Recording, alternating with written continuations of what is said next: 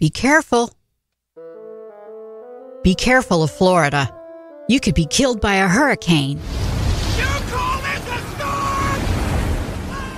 Be careful in Oklahoma. You could be killed by a tornado. Be careful feeding those wild raccoons with your bare hands. You could get rabies and die. Be careful having those pit bulls. They could kill you.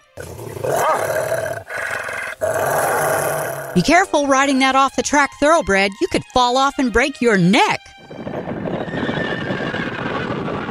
Be careful sailing around the world. You could be killed by pirates, fall overboard, sink, or die out there. Be careful scuba diving. One word. Sharks! Be careful of that man you met online that wants to take you sailing around the world. He could totally take advantage of you, maybe even kill you and dump you in the ocean.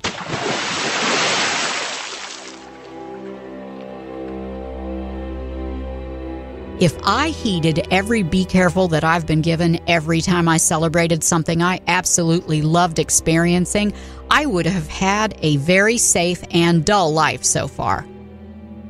I was sitting still at a stoplight a few years ago, minding my own business and being very careful when I was smashed into from behind by a distracted driver. She could have killed me in an instant that night, and my last meal would have been a safe and bland grilled chicken salad.